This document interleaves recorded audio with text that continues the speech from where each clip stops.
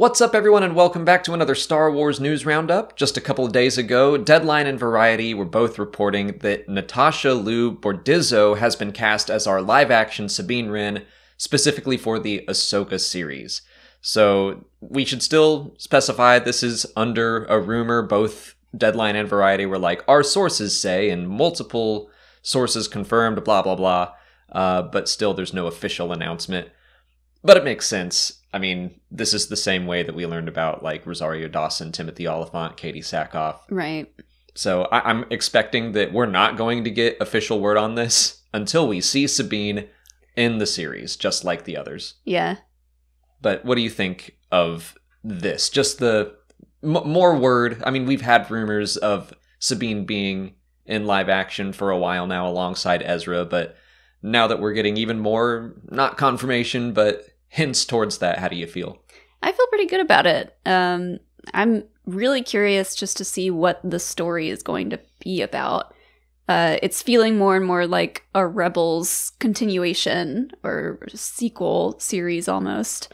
And that seems to be the case. I mean, it makes sense. We've been hearing, live action Ezra is coming as well. And if Sabine and Ahsoka are in this story together, searching for Ezra, that does seem like a Rebels sequel series.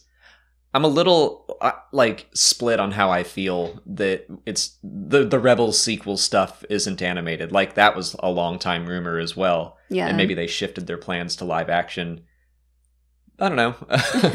Like, I'm excited to see him in live action. I think that's really cool. But I'm also, like, I wouldn't mind seeing more Star Wars animation. Oh, yeah.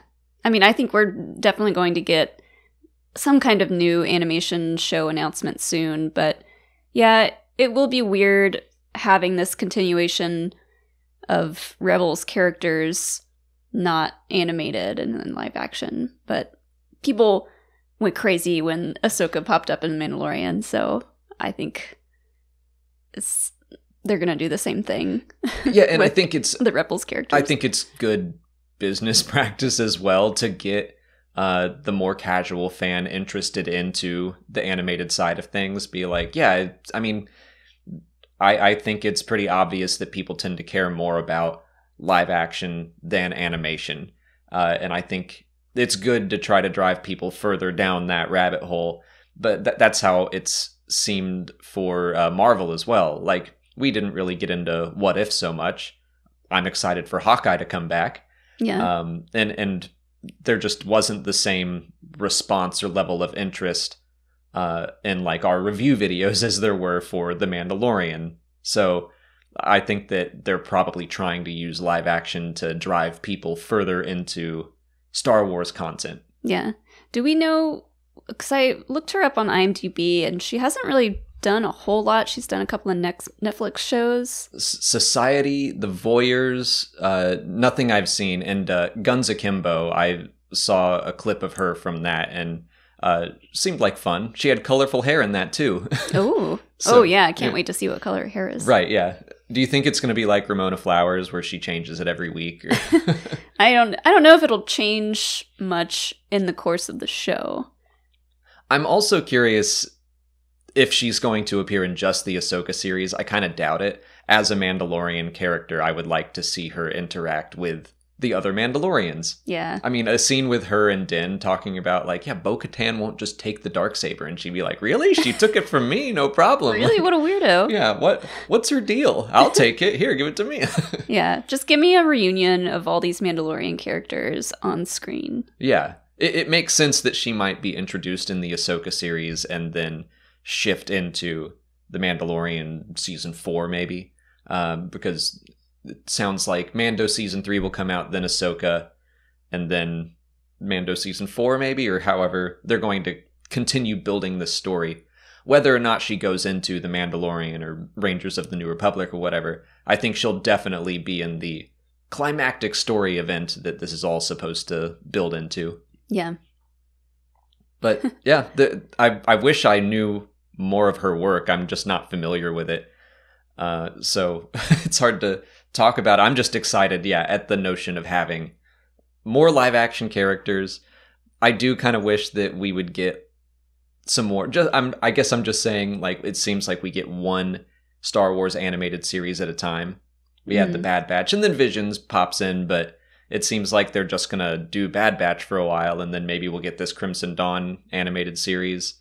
I wouldn't mind having more live or animated stuff to look forward to as well. Yeah, I mean, they usually spread that stuff out pretty well. So yeah, but that's what I'm saying. It's like, let's do more series per year instead of spreading it out. Do you want them to like overlap? Sure. Oh. I don't know. I mean, not overlap so much. Might overwhelm some fans. Well, I think that's probably eventually going to happen, where we have live action Star Wars and Marvel content at the same time. I think we're going to get some overlap there eventually.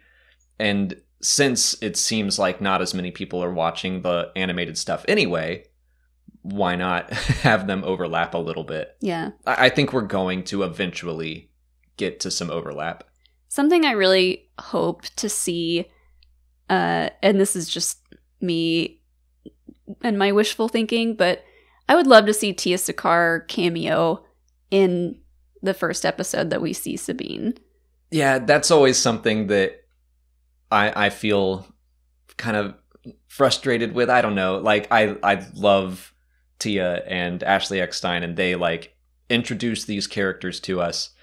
But I understand that this is just the reality of the situation. So if they could find some way to pay homage to those characters, even if they get cameos, like you say, like Matt Lanter played that New Republic officer in The Mandalorian, stuff like that, or maybe even, I don't think they would do this, but having Tia's voice come out of Sabine's helmet, like when she's in armor. That would be cool. I think that's probably just too much extra and unnecessary work. Yeah. Well, hopefully when and if this news gets confirmed by Disney and Lucasfilm, maybe Tia Sakar can then talk openly about this and tell people how she feels about it, because, you know, I don't really subscribe to the idea that she is the only person that could play Sabine, or, you know, Ashley is the only person that can do Ahsoka. But it would just be curious to hear what she had to say. Yeah, kind of like Ashley did, and she was very welcoming to Rosario. I mean, I think that she had something to say about just being like a little disappointed that I think she found out along with the rest of us. And I could see a little communication would be nice. But yeah, I think it would be cool to, in the Ahsoka series especially, somehow pay tribute to Ashley and Tia and their work introducing these characters. And it's something like, moving forward, what happens? Like, if we do an animated Star Wars Rebels series, who voices those characters from that point forward? I mean, I would hope that they would stick with the original animated voices, but that's another interesting thing to consider. I think they would stick with the original voice actors. Yeah. I mean, who knows? I think that they should. Depends on what kind of contracts they signed. Right.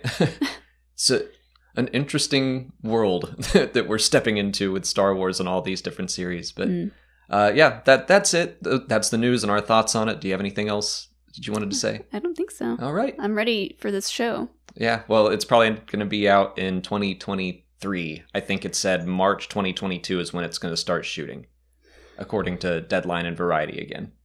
Guess I'll just be here waiting. Yeah, so we're probably looking at early 2023, I would guess.